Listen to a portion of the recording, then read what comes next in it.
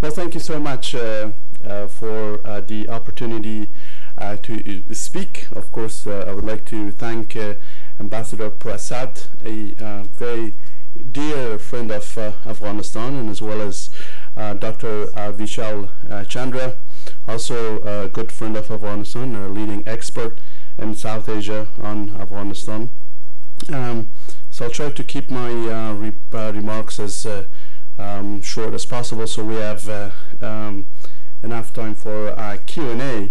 First, I will discuss Afghanistan as a landlocked but roundabout and heart of Asia, and I'll be very brief about that. And in the situation in Afghanistan, the cast of regional and extra-regional stakeholders with a dichotomous focus of cooperation and confrontation in Afghanistan, and implications, of course, for connectivity internal to Afghanistan but also external to the region. Then connectivity achievements in Afghanistan internally but also externally. Challenges to connectivity, I will discuss that, and then opportunities for increased connectivity, including projects such as TAPI. I wouldn't focus much on that, but I'll just mention it. And then mechanisms of cooperation. There's so many of such mechanisms to help connect Afghanistan internally and with the rest of the region, and then the way forward. First, the fact that we are landlocked.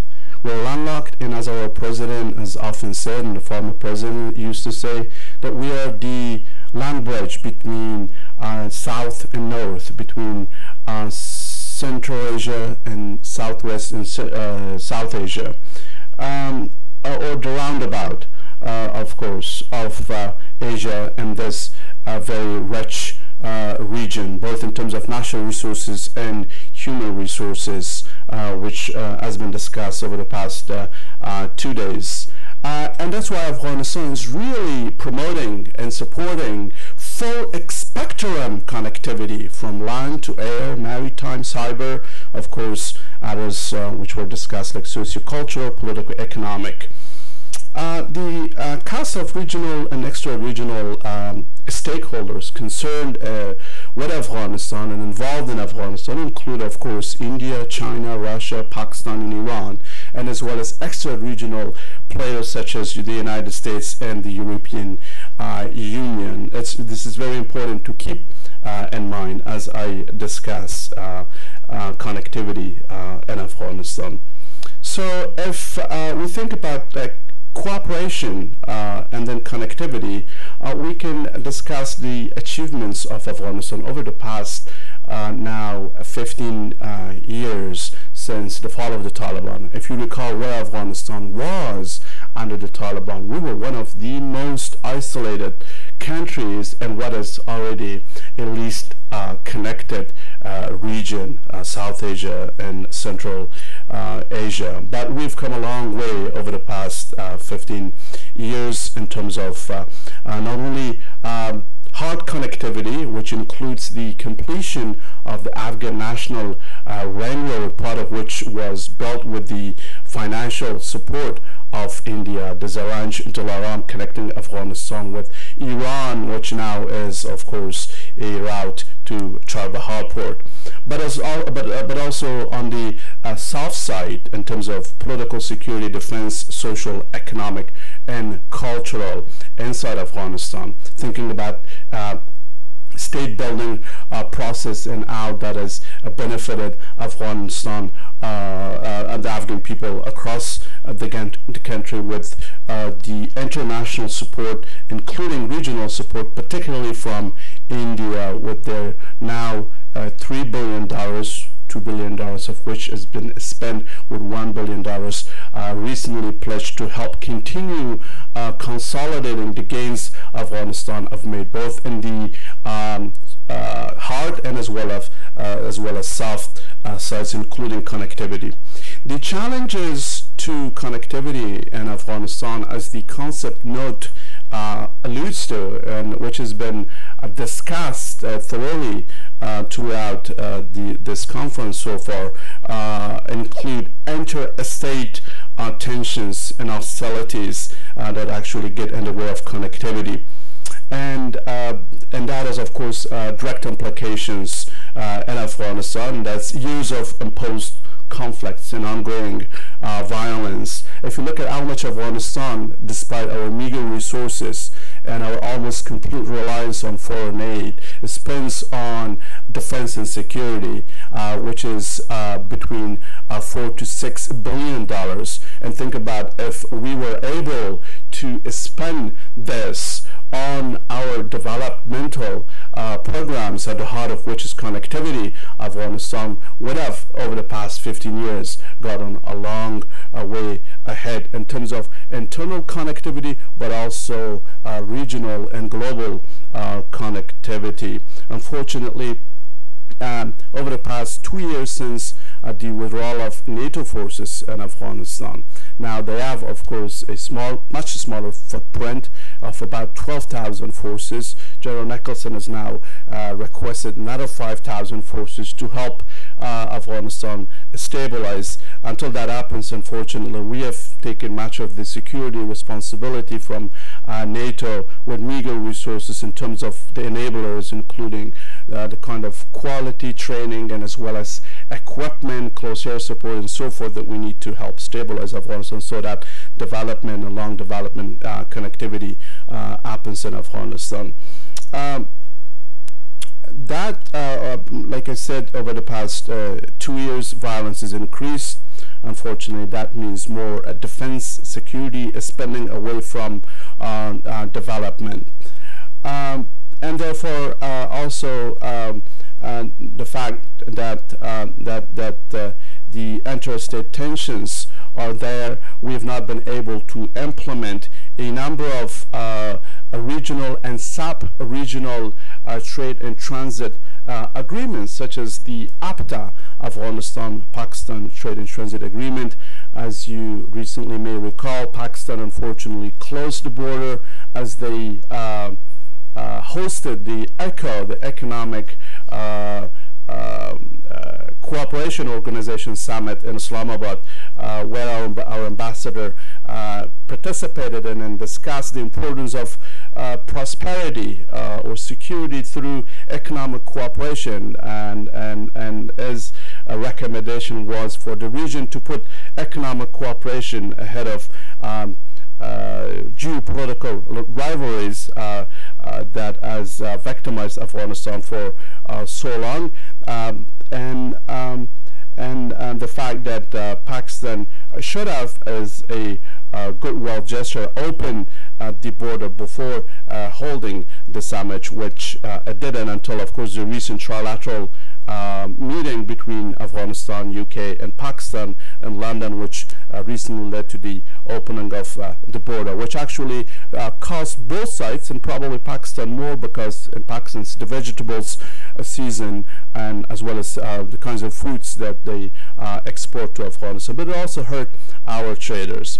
And then, of course, PATA, which is the Pakistan-Afghanistan-Tajikistan agreement, which Afghanistan has suggested and recommended strongly that India should be included as it. Unless these agreements and other agreements in place are fully operationalized, it's hard for South Asia and for Afghanistan to be properly connected. On the opportunities for increased connectivity, as it has been discussed, Afghanistan just became a member of the Asian Infrastructure Investment Bank, and of course we welcome the One Belt, One Road initiative, whose diplomatic arm must focus on prevention of violence or its escalation in countries like Afghanistan, through which or around which OBER is to be built. And we also welcome the UN Security Council resolution supporting OBER, and we look forward to benefiting from the Silk Road Fund, which China set up, so I think about $40 billion or so, in order to help build infrastructure in Afghanistan.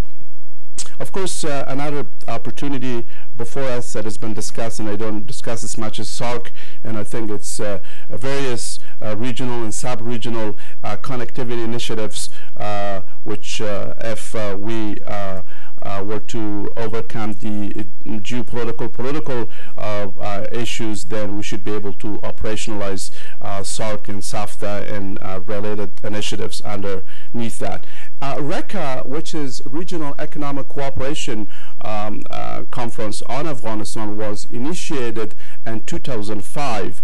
And under RECA, whose 7th meeting or conference is going to be held in Turkmenistan in November, we have a number of priorities. Of course, some 20 projects, which was in the RECA Annual Review 2016, was recently discussed, and those projects include energy, transport networks, trade and transit facilitation, communications, business to business and labor support, and other related issues. The priorities are listed under RECA 7 on our Ministry of Foreign Affairs website related to this is, of course, to further promote the full implementation of TAPI, of course, continued implementation of CASA 1000, continued implementation of the Charbahar trade and transit agreement among Afghanistan, India, and Iran, as well as continued implementation of Afghanistan, Turkmenistan, Tajikistan railway, and also the Lapis Lazuli trade, one of the key initiatives of our president, Lapis Lazuli Economic Corridor or Trade Transport Agreement involving Afghanistan, Turkmenistan, Azerbaijan, Georgia, and Turkey.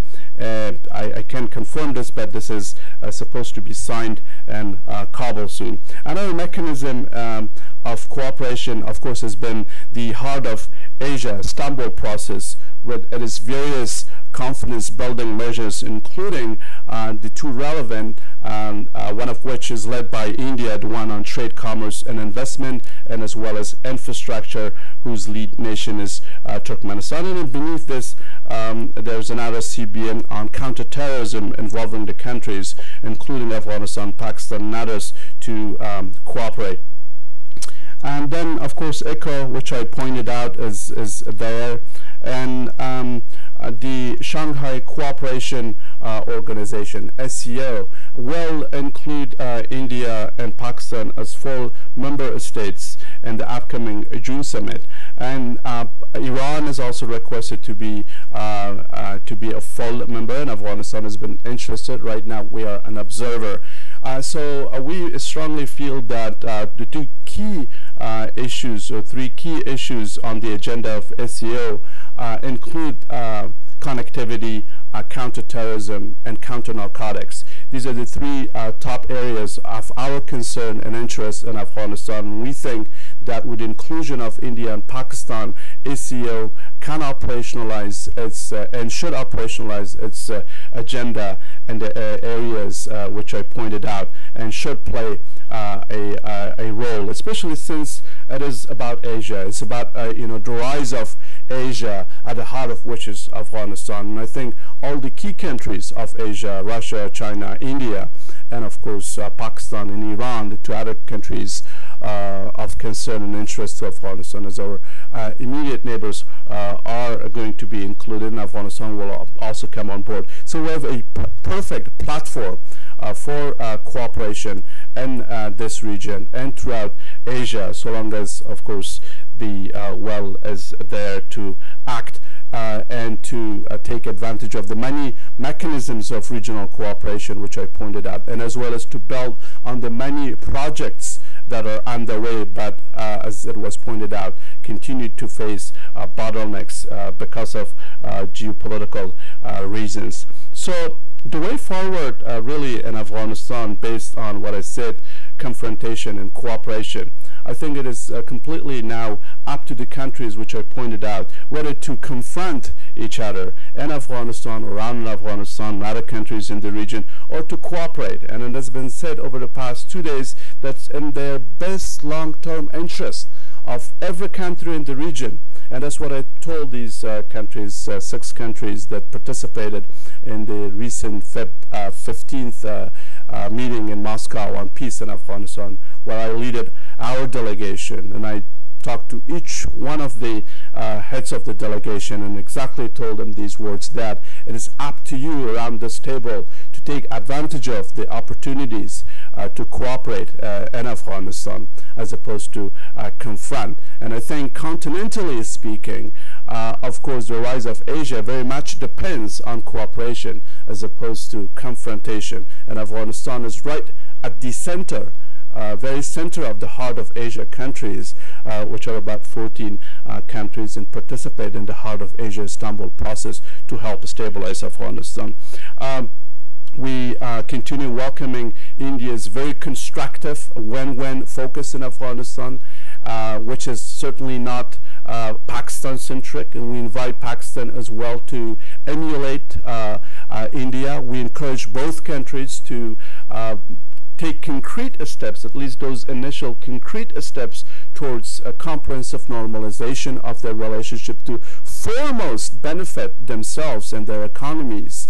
Because we heard this morning and yesterday how much the 2 countries have been losing economically and financially at a time when other continents, other regions have coalesced, have united, have allied, learning of course from the better experience of Europe, because they were also very much like this region focused on zero sums. And they realized, after 2 world wars and millions of people killed, and so much destruction that cost them billions probably in today's terms, that they came to the realization that they needed to create a common custom, which then of course